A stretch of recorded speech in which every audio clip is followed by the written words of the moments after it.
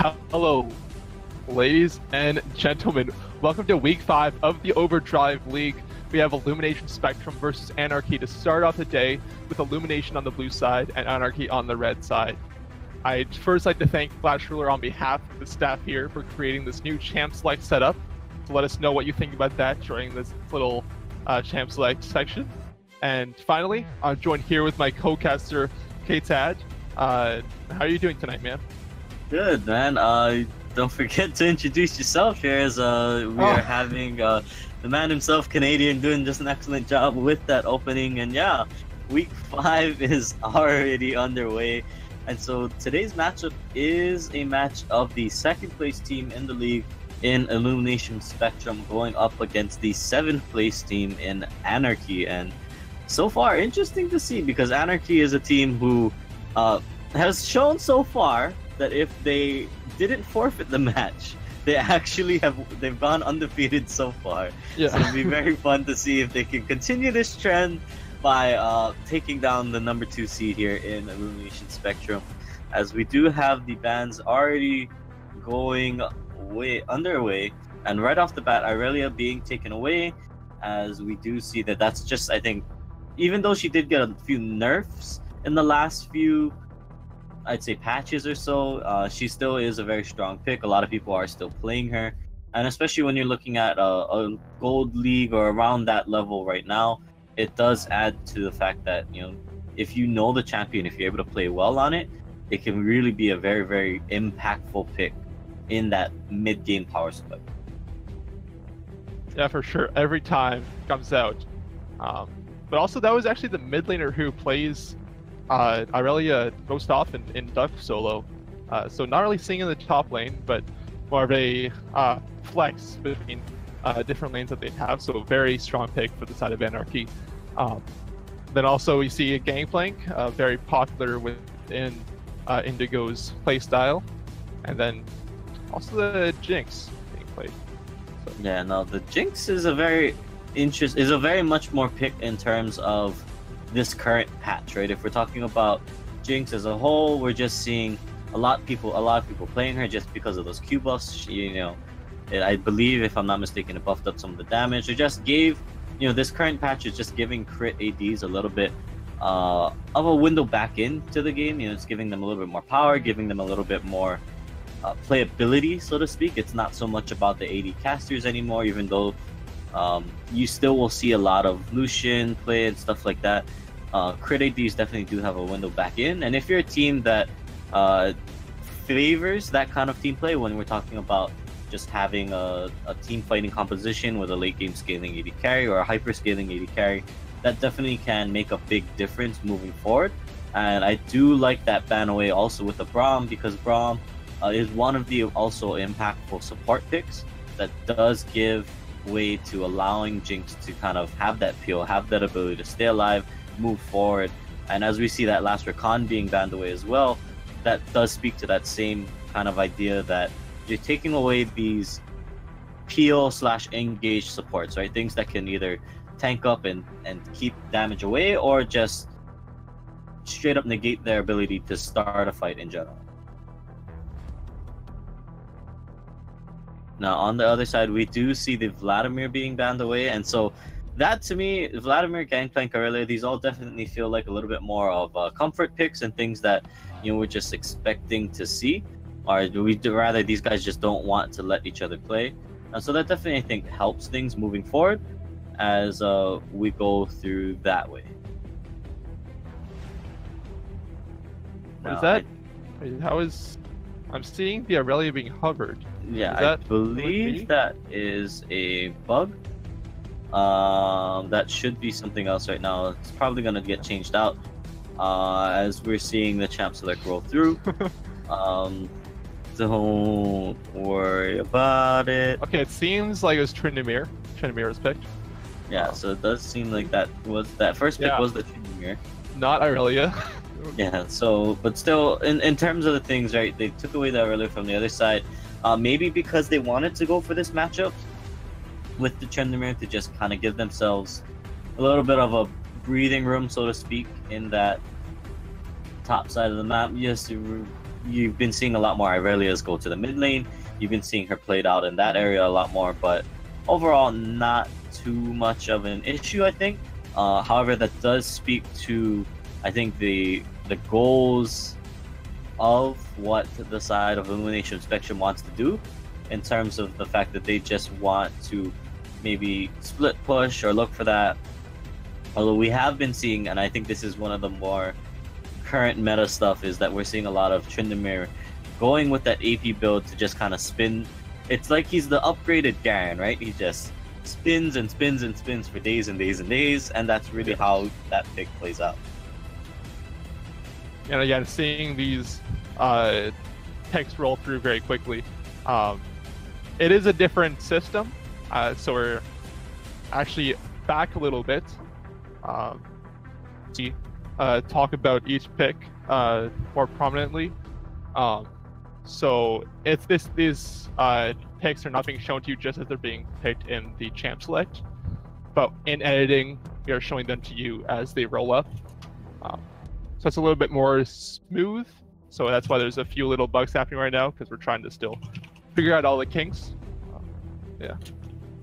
Yeah, it's still trying to I think get everything sorted out. So thank you guys for bearing with us as we gotta get some stuff.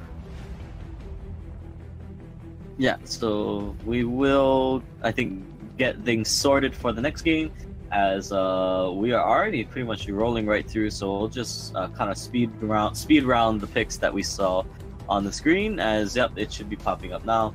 So the Echo, Varus, Brand, and Zinshao are being the rest of the picks for the side of Illumination Spectrum. And on Anarchy's side, Darius, Alistair, Zoe, Lucian, and the Graves.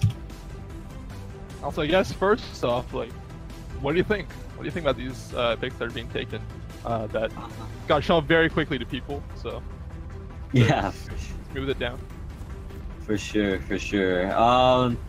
Definitely for me, I gotta say, I would definitely give a little bit of favoring towards the side of Team Anarchy's composition here. It's just the more, I think, standard composition, so to speak, we're seeing come out from them. It has a very clear idea of, okay, we're going to look for picks with the Zoe. We have the Alistair if we need to team fight. And then, with the Darius Graves, we've got some bruisers. We've got some abilities to going through that side. Whereas on the other side, for the side of Illumination Spectrum, we're seeing the Echo taking the Smite in the mid lane. And that is something, it's not a troll. That's a little bit more common, as we're seeing mid laners, they just like to, they take the Smite so that they can either start smiting away camps. It can give them scuttle control. It gives them some of those neutral camp controls that you normally wouldn't have, and it does allow the mid laner to either steal away some of the jungle or just shove the wave in farm. It's almost like it's very similar to taking a dematerializer to the matchup, where it just allows you to clear the creeps, push forward, and then go through it from that route. Interesting. So to choose that over something like an Ignite or a TP. So why would someone favor Smite over? Granted a longer cooldown, but I think for a long time it's been seen as a better summoner spell to take. Oh yeah, I mean, it's definitely, it speaks to that you're gonna look to roam, right? We're gonna expect to see Echo try to shove in the wave as much as he can, and then move through the rest of the lane and try to impact the side lanes. The only reason why you mostly just take that is either A, if you're trying to shut down the enemy jungler, or if you're just trying to kind of wave clear as fast as you can. So in this matchup, right, we're seeing Azarex Fire. He's already doing exactly what you would expect to do with that Smite, and or say Indigo and fight in the around that blue buff. Sorry. Well, the red buff is going to take down Viperfang a lot there, but Duxhole is going to be seeing if he can come join. Going to back up quickly. Viperfang saying he doesn't really like it, so he's going to shoot him in the face a few times with a shotgun, but nothing else can come from that. Yeah, so that will buy them some space. It's a good invade from the side of Indigo, just to try to get that early pressure down onto Viperfang, knowing that as the Graves, yes, his sustain is okay, is going to be better moving around, but Viperfang really just didn't even care about it. He just kind of ate up all the damage and walked away. He knows that with Fleet Footwork, he'll be able to regen a lot of that health, so it's not too much of an issue. as he's going to be able to move through that. But the thing I do want to talk about is Azur's Fire on that Echo. Wow. Force flash from the Darius up top lane. But to finish off that point, Echo immediately shoves in level 1, shoves the wave in, moves over to the Raptors, takes the Raptors, using that smite, and then goes back to lane.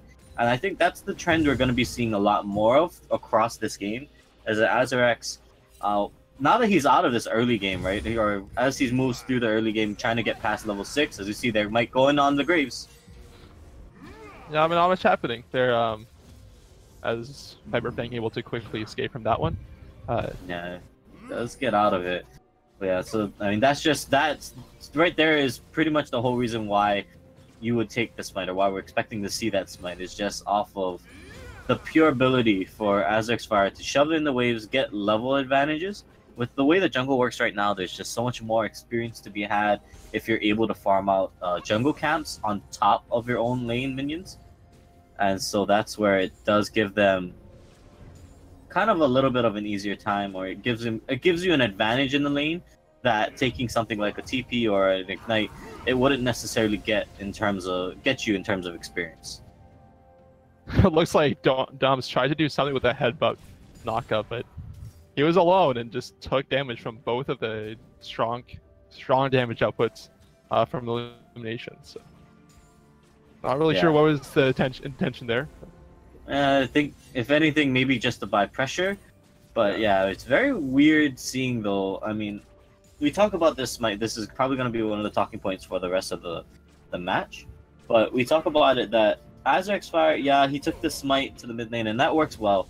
But it's very weird to me that he still went for that first item, Talisman, just because of the fact that that really only helps him when he's trying to clear out those jungle camps. And for the most part, it's more like a 75-25 split that we would expect to see Azurx, in terms of he's going to spend 75% of his time in his lane, 25% farming out the jungle. But Duck solo, he might actually be a little bit caught out here, as the Sleepy Trouble Bubble, I think, will just kind of keep him safe. Yeah, there, Indigo was kind of stuck in his enemy's jungle, but noticed Duck Solo sitting alone, thought he could do something to him, but sadly nothing came from it. Oh, at bot lane, looks like we're gonna have this side of Anarchy just do huge damage to Wolfie. But once again, brought low. That was also Ignite used, but is he even gonna try to stay around? Yeah, so that's kind of what you want to see if you're the side with the Alistair. At this current point in the game, it gives you the ability to, he wants to look for engages now as they approach the level 6 mark. Obviously, before Alistair gets all of his skills, he's a lot weaker than the Brand, but as time goes on, if Dom's Descendant can get those good engages down onto him, it would be a lot easier for him, and that's really how they're going to win the lane. Just because Lucian, he wants to play aggressive, right? He wants to be in your face, get those quick trades, get those potentially all-in trades against, especially when you're going up against a Varus, right? If you can get quick poke off, great. If it's more than, let's call it 6 auto attacks worth of trading, though, that's when you're in a bad spot, because then Destro can kind of roll out 2 full sets of auto attacks into movement. But I do like the play here from the side of Spectrum, Illumination Spectrum, just so that they can just push up the top wave, try to get pressure onto this turret. Because if they can open up the map a little bit for COG Forever, kind of allow him to be a split pushing threat, that's when they can kind of use that to their advantage, instead of being forced into what you would expect to see, a TP play coming out from Great Jace as the game moves forward. Yeah, for sure. I really liked Great Jace as well, as he saw the Zinzhou on the ward, so he didn't try to stick around underneath the tower. It just gave the respect to the dive that could have happened from CLG, as he did have his ultimate up. Yeah, thankfully, I mean, having that rage will pretty much allow him to be as aggressive as he wants to against the Darius. To even prevent him from getting hit up with the dunk, because he can just pop it off once he's a little bit low.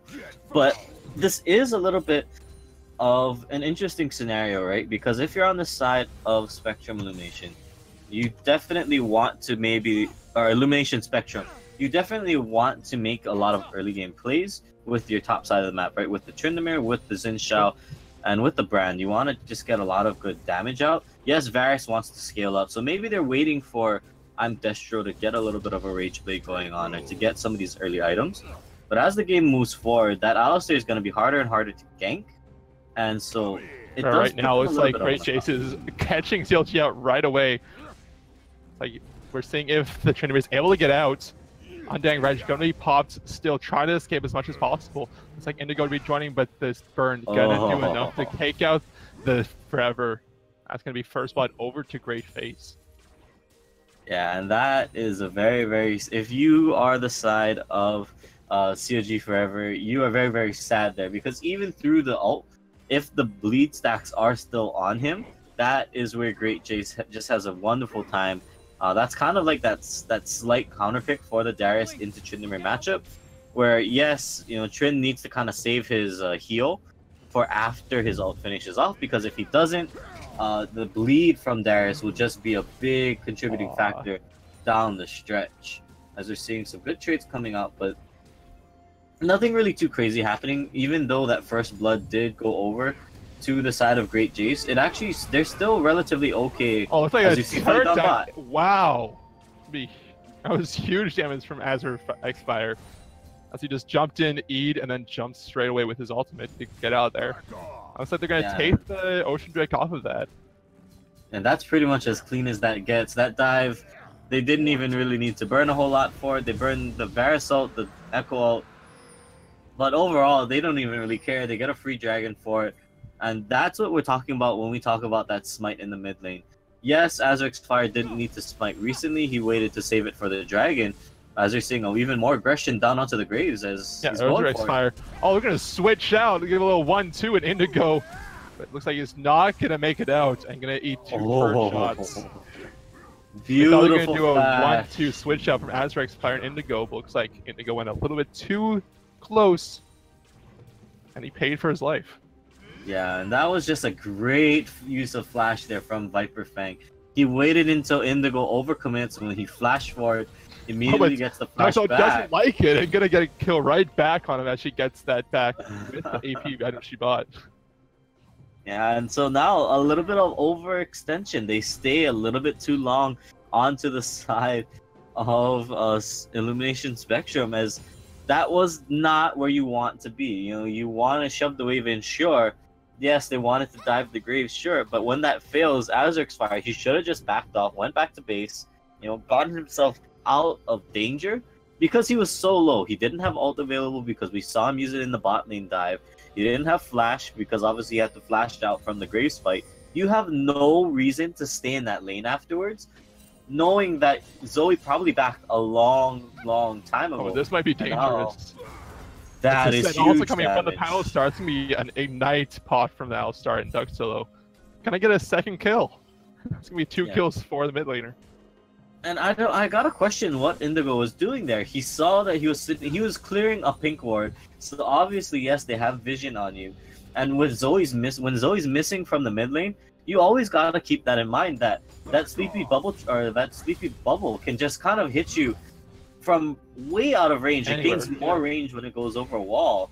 And that's just dangerous, and you have no reason to try to clear a ward without vision of the Zoe, because that's exactly what's gonna happen to you every single time, especially when you're up towards that mid lane. And there you go. It's like we're seeing Viper Fang trying to do what he can to counter jungle the Indigo, as Indigo was doing so well that in the beginning of the game, he's going to be spotted out, head up to the top lane to try to support the Great Jace. Yeah, and so if you're on the side of Illumination Spectrum, right, this is the lane that you really want to try to impact. Viper Fang jumping on CLG forever. CLG forever. You know what? I have my ult. I'm not scared. It's going to get a few autos and then walk away. Yeah, and so that, to continue that point, right, this is the lane you want to impact, because Tryndamere as a split push threat, if he gets to the point where nobody can deal with him, just because of the fact that he has that ult. Oh, man. I'm not sure if CLG forever had his ultimate, but he didn't really do much with it. But Indigo versus Great Chase in a one-on-one. Indigo's gonna pop his ult, but Great Chase is inside of his ultimate. Still has done. That's right away. But on the other side, he's gonna be put his sleep on the Echo. That's gonna be calling use to get a kill for himself. All right, okay, so that's a lot of deaths on the side of Illumination Spectrum, and that is a point to be worried about now, as this game is approaching the 12-minute mark.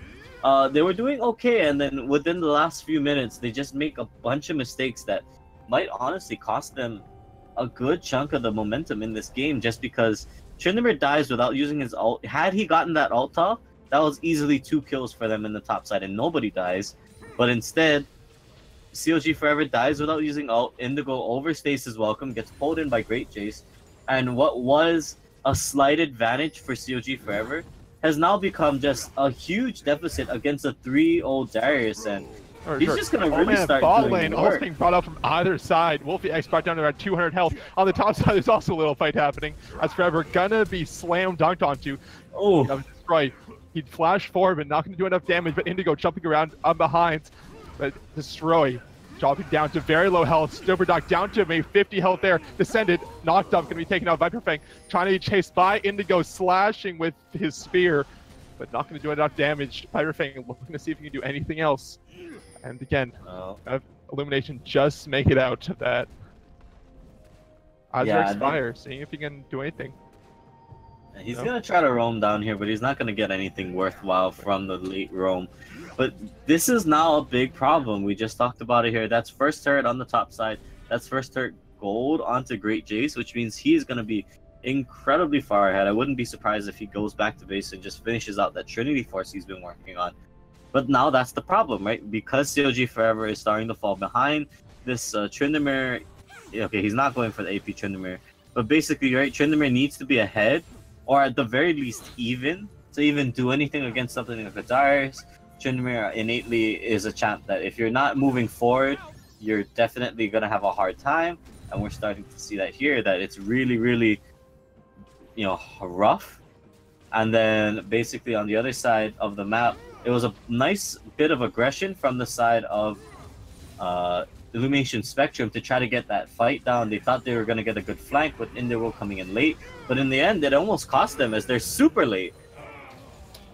Oh man, that's not good. I was watching the top lane as there was a little skirmish up top.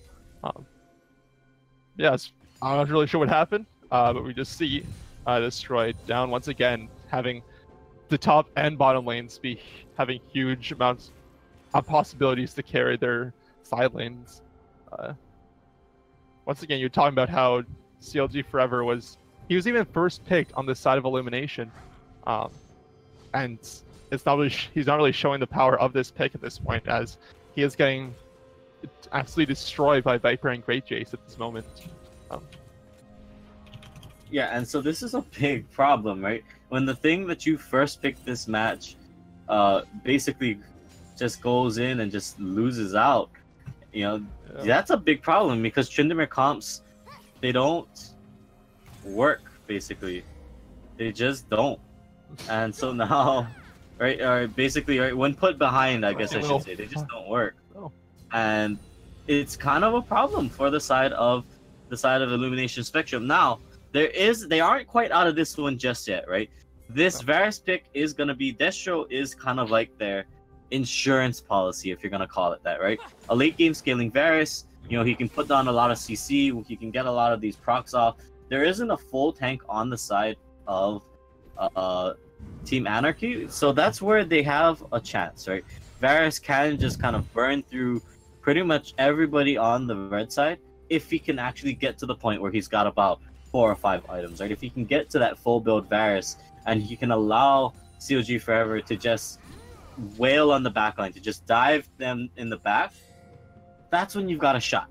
Because then, right, yeah, their team fighting is just a lot of distraction, a lot of dive, and just hoping that Destro can get the damage down from the backline. But now they're in a position where they need to stall out the game at least another 10, 15, maybe even 20 minutes before they can even get to this point. And if we're seeing... But if they're going to get there, as that engage from Dom is going to be huge for the kill onto Wolfie X. Then we have in the mid lane as well, Great Jace and Viper Fang trying to do what they can. And they might just grab the dragon off of this. There's the Vision Ward, so they see it starting, but can't even do anything about it as Indigo is questioning it. Yeah, and that's it'd have to be a steal here from Indigo if he's gonna go in for it. Oh no! Yeah, with both smites, both of them try to jump in, but sadly neither were able to do it.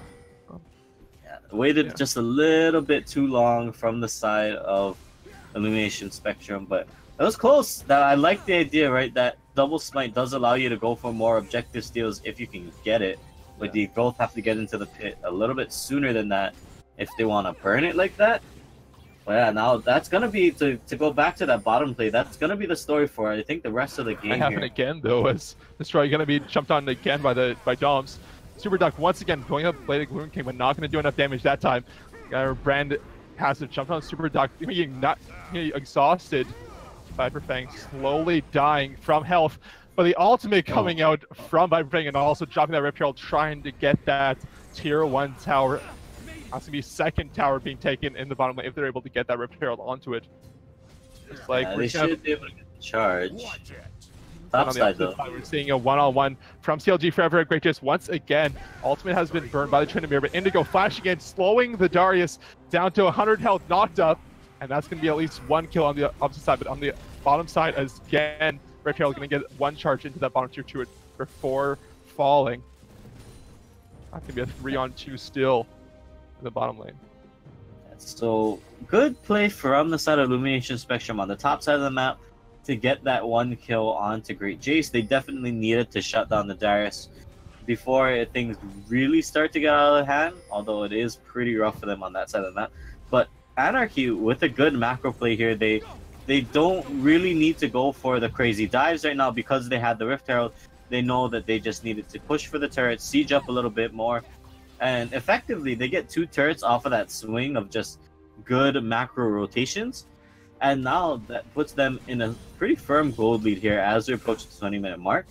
And credit where credit's due, Viper Fang has been, I think, where he's needed to be for a good chunk of this game.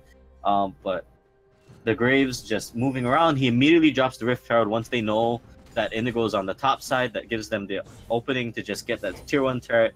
And potentially they could have gotten even more if they had gotten a dive off, or if they had gotten any CC abilities off onto the Varus brand. Once again, we also saw the little lane swap coming in from the bottom lane of Anarchy. Trying to see what they can do. Darius might be caught out as 3 people in that bottom jungle to face him. He's going to make it out safely with the Zoe to guard him. With that Sleepy Bubble Trouble always in their back pocket. You never know what's going to come from. It'll be hard. Yeah, and that's where, right, if you're on the side of Illumination Spectrum, the only way you're getting, the way they need to start playing this game is a little bit more defensive and not offensive. Indigo losing himself. I'm just trying Indigo jumping in onto the Darius. But we're seeing Viper Fang jump over on the blast cone, gonna get 1 kill onto that Zinzao, number 2 onto the brand. And they're chasing down Distro for the end as RS Fire also joining in. Double flash coming in from the Zoe. It looks like Echo, it's gonna be stunning up. Viper Fang finally gonna be dropping as well.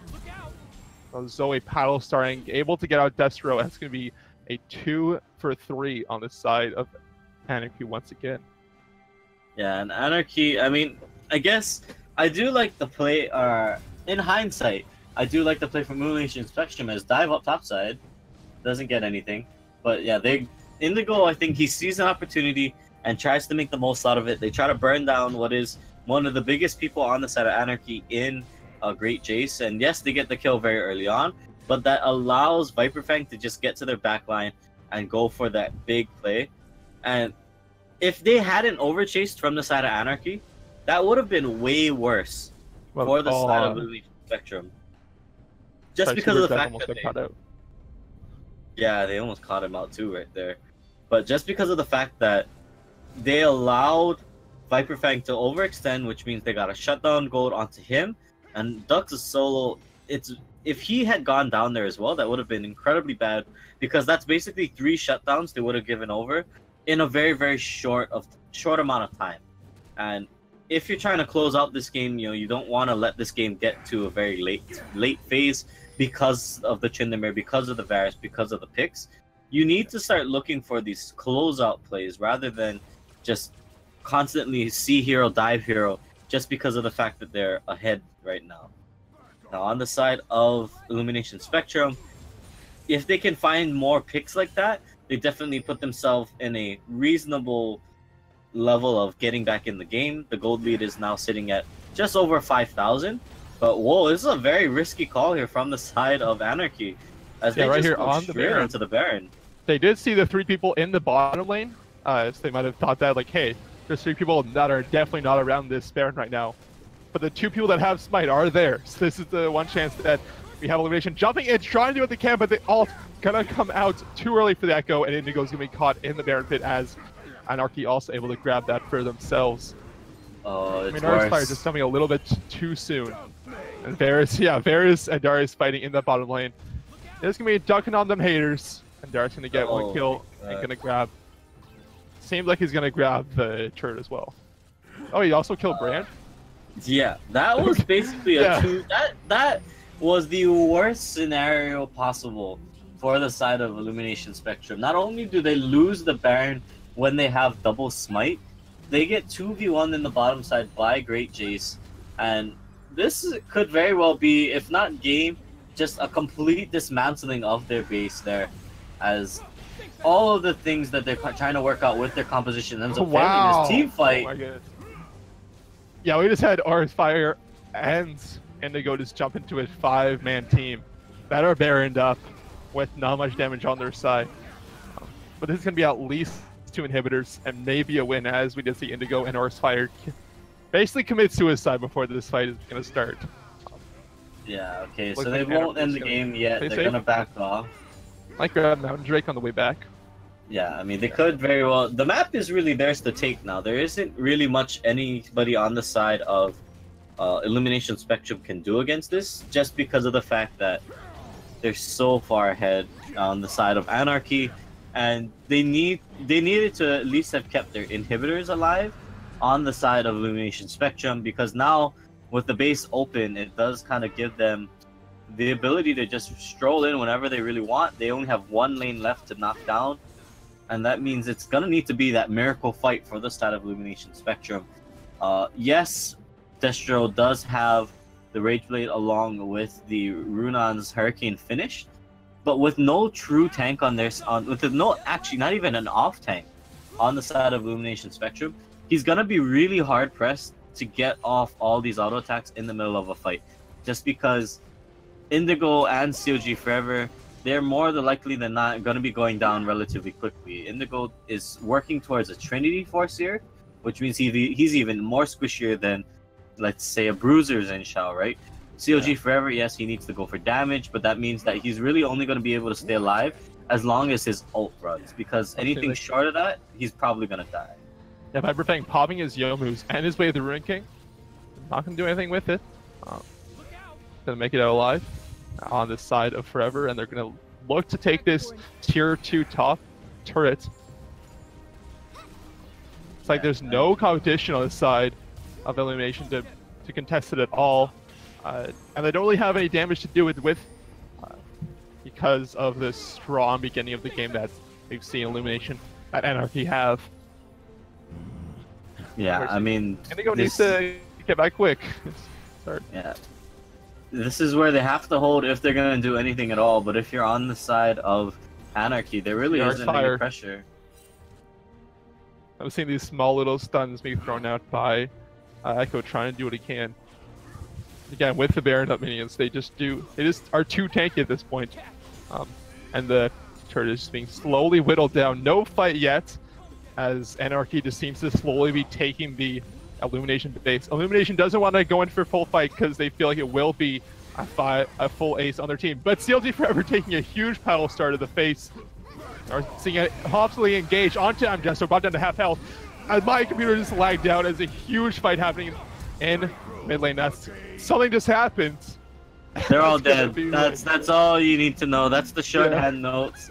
Anarchy creates anarchy in the base, and they just roll over Illumination Spectrum in that last fight, and very disgusting. But that's GG to Team Anarchy. Yeah, just seemed like we never saw Illumination get rolling slowly. Which is a shame, but not much you can do at that point when the Darius and the Lucian seem to just win on both sides of the map, as well as Viper Fang helping out either side. And Duck Solo just didn't give over a kill to the Echo. So there's not much better you can see about a team, except to win all around the map. Yeah, I mean, they had good early game proactive movements from the side of Team Illumination Spectrum, but a few critical mistakes here and there just put them so far behind. I mean, that one fight where COG Forever forgot to ult, which then caused them to lose 2 kills, 2 Great Jace in the top side, and that overextension from Indigo and Azerx Fire in the mid lane. These are the things that compounded into just an early game lead for the side of Team Anarchy. And when you have an early game lead like that, as the better team fighting composition, or the team with just better engage or just better tools to go for it, it really causes a lot of havoc. It makes the game so difficult to play against. And we saw that happen there, that there really wasn't anything that Illumination Spectrum could do once Team Anarchy got rolling. Yeah, I'm looking at the Twitch chat right now, seeing a few of the comments that are made. Maybe the Jhin should have pressured the trend to help the trend out. And we saw it in the beginning of the game, but just as the Graves got a lot stronger very quickly, it became very difficult for Xin Zhao to match that pressure. It's a shame it happens. Yeah, when a game gets started out that quickly, it's hard to come back from it. Yes, looking at this whole game, who do you think would you give to be MVP? I think for me, that one has definitely got to be to Viper Fang there on the Graves. He definitely, in that early game when things weren't going necessarily their way, he made the right moves across the map. By ganking the bottom lane, by creating that play for Indigo to kind of mess up. It got him a solo kill, and then it led to Duck Solo getting the follow-up kill onto Azerx Fire. And then also in the top lane fight, he kind of was he put pressure in all the lanes, and that allowed them, I think, to kind of get that early game lead in a way. Yes, some of it was Illumination Spectrum giving gold over to the side of Team Anarchy, but I think Viper Fang did a great job of capitalizing that, and then from there putting on so much pressure onto the side of the other team. And I couldn't agree more. That was great analysis coming out from my pal K-Tad. Yeah, coming up, I think I would agree with you. I would agree with all that. That it should go over to the Graves of that game. I think we will be taking a break right now, and when we come back around 8 CST time, it'll be Ace Machine versus Ruby. I'm excited for this next game coming up. I'm also going to be joined with K-Tad once again. We'll see how it goes. Yeah, see you guys in a